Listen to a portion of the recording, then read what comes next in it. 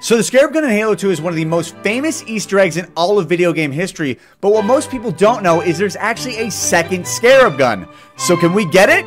Let's give it a shot! First step, we have to hit a load point at the beginning of the tunnel on outskirts. Okay, we hit it, let's go! Second step, we have to nade a ghost on top of the tunnel and drive to the beginning of the mission. Bingo! Third step, we have to head back to the tunnel after getting a checkpoint. We got the checky, cool. Let's go! Fourth step, we have to drop a ghost into the water without dying to fall damage. Nice. Perfect. Fifth step, we have to line up in this exact position for a launch. Pretty inconsistent, too. Final step, we have to double nade and have someone catch the Scarab Gun as we die. Should be fine. I got it.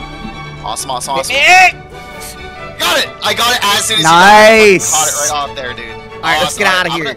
Let's exit this area before we test our new toy. Oh, fuck.